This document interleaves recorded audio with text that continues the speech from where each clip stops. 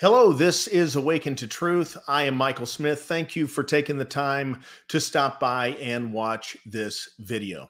I want to talk to you today about failure is not final. And what I mean by that is one of the biggest things that hinder people from moving forward in their life is that they become stuck in a place of fear because of some type of failure in the past. This failure can take many different shapes. It can take many different forms. Maybe you had a business venture that failed. Maybe you had some type of financial situation that ended up in failure. Maybe it was something in your job life. You failed at a particular job and it didn't go well, didn't turn out the way that you thought. Maybe you had a failed marriage that just didn't work out for whatever reason. And at this point, at this stage, there's nothing you can do about it. It's in the past. Failure is one of the biggest hindrances to us moving forward, is we become stuck in a place of fear. And in a more natural sense or less traumatic sense, maybe there have just been areas in your life professionally or, financially that you have failed or that you feel like was a failure. But as we begin to internalize the idea of being a failure, we can begin to internalize the emotions that come with that failure. And those emotions are not good emotions because nobody likes to fail. If you gave anybody two choices, would you rather fail or would you rather succeed? Everybody would rather succeed. But making mistakes, or you could even say failing, is oftentimes one of our best teachers. Because when you start over, it doesn't mean that you're starting over completely. You're now starting over with an understanding of some things that you shouldn't do. So there's micro failures and then there's, larger failures. A micro failure, those little micro failures are the things in life that actually are our best friend. They're not cataclysmic. They're not, earth shattering. And we have the opportunity to take those and to learn from them. Then there's the bigger failures. Maybe it was failure in a relationship with friends or a relationship with family, or there's been some type of traumatic event that has left long remaining scars in your life, and it has kept you from moving forward, regardless of what it might be. The intention of God in your life, the intention of the Lord Jesus Christ in your life, is not to just have you dwell upon the things in the past. I mean, quite simply, if there is something in the past, you cannot change that. If you made a decision a year ago or 2 years ago to take a particular direction, and now you're sitting here today and you say, if I could go back, I wouldn't have taken this direction. Well, guess what? You can't go back. What you can do is look at your situation right now and determine, what can I do today? What is within my control today? Now, God is a God that controls all things, but he is not a control freak. He is not a God that micromanages every little aspect of our lives. I believe that he has a plan and he has a purpose for each life. And I think that for every person that serves the Lord, it should be our desire, or it should be our intention, to fulfill the fullness of that plan and that purpose, and not to fall short of that plan and that purpose. But his plan and his purpose, I believe, can be accomplished through many different avenues. It's not that it's just one strict, narrow way. Now, I do believe there are times and there are seasons in your life where there are very pivotal decisions that you have to make. And I believe that if we allow the Lord to guide us in those decisions, then we will make the right decisions. But here's the good news. Even if you have made the wrong decision in one of those big decisions, that doesn't mean that you're on your own. He is still there to help you. Just because you have a failure in the past, don't let it determine your present and dictate your future.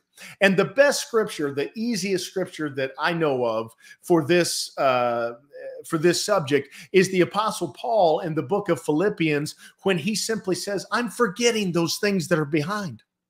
And when he says forgetting those things that are behind, it was some years ago, and I was in a church service, and I felt like the Holy Spirit kind of opened this up to me, that it's not just forgetting the bad things that are behind.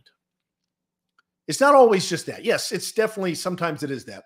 But sometimes it's forgetting the good things that were behind.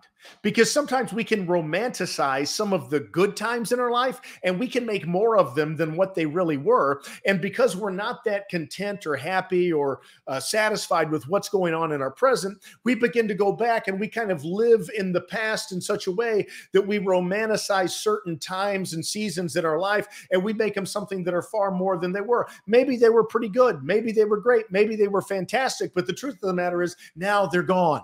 And if you're in a different circumstance and if you're a different season, you have to deal with that, but you don't have to deal with it alone.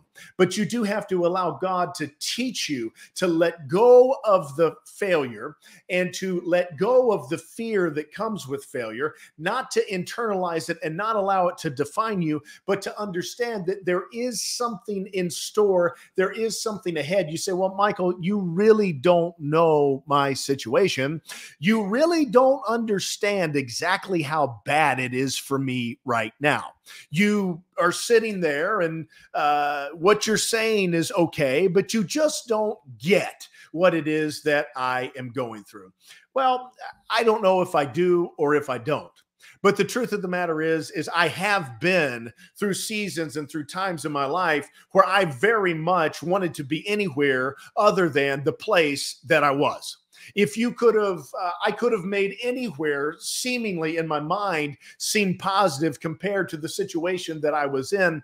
But here's the thing. There was nothing I could do to make the situation change. There was nothing I could do to change the past or to change certain things that maybe had brought me to that place. All that I could do is look at what was in front of me right now, begin to look to the future and say, God, lead me, because I know it's not your will for me to be dissatisfied. I know it's not your will for me to be in this state. I know you have something better for me. And sometimes what he has to do is change us. He doesn't necessarily always change the circumstance. Sometimes he does. Thank God he does. But sometimes he has to change us before he can change the circumstance. Because if we don't allow the things that he desires to do in us, it's not going to do us any good to go to the next phase anyway, because we're not ready for it. We're not prepared for it. But his intention is to prepare us and to keep us. His intention is not for us to stay stuck in some failure in the past. He wants us to arise and to walk in the fullness of his plan and of his purpose, forgetting those things that are behind and pressing towards the mark of the high calling that's in Jesus Christ. So I want to encourage you with this today, wherever you are right now, failure is not final. Maybe it hasn't been the way you wanted. Maybe it hasn't been the way you have seen. Maybe to this point, your dreams have not panned out. But here is what the Bible says. It says, many are the plans within the heart of man, but it is God that weighs the intentions, or it is God that takes those plans and he weighs them, and he weighs the motives of our plans. And if we allow him to sift those motives, he can sift out the wrong motives, and he can begin to lead us and guide us in the way that's going to be beneficial for us. Because oftentimes failure, at least what we interpret as failure, may be God's protection. Sometimes it's our bad choices. Sometimes it's somebody else's bad choices. But whatever the matter is, failure is not final. God's plan and purpose for you today is to continue moving forward, is to continue stretching and continue growing. And his plan for you today is to give you hope and a future, not to harm you. His plan for you today is that wherever you are in your life, he has somewhere that he's taking you. But if we sit in the past, or if we allow failure to finalize the chapter of our lives, or we allow it to be the final chapter, we're never going to get to the place that God has for us. But not only do we have to believe, we then have to begin to act. We have to move. And you say, well, there's nothing I can do. Well, sometimes we do have to wait. But as soon as there's something that's placed within your power, as soon as there's something that's placed within your sphere of ability to do, you need to do it. You can't just sit in inactivity and think that things are going to change. You can't just do everything the same and think that you're going to get a different outcome. As soon as there is something that has been placed before you that is within your control, you have to take, you have to act, you have to move, and you have to begin to change your outlook, your attitude, and your mentality, because God is a God of purpose. He is a God of productivity. He is a God of blessing, and he is a God of keeping. He will keep you and he will bless you,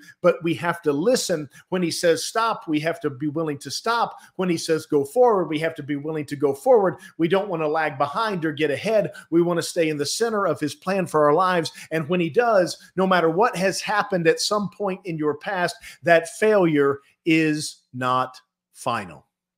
God bless you. Thank you for taking the time to watch this today. I hope it's been encouraging to you. I hope it has been some measure of strength to you. And I'll be back with another episode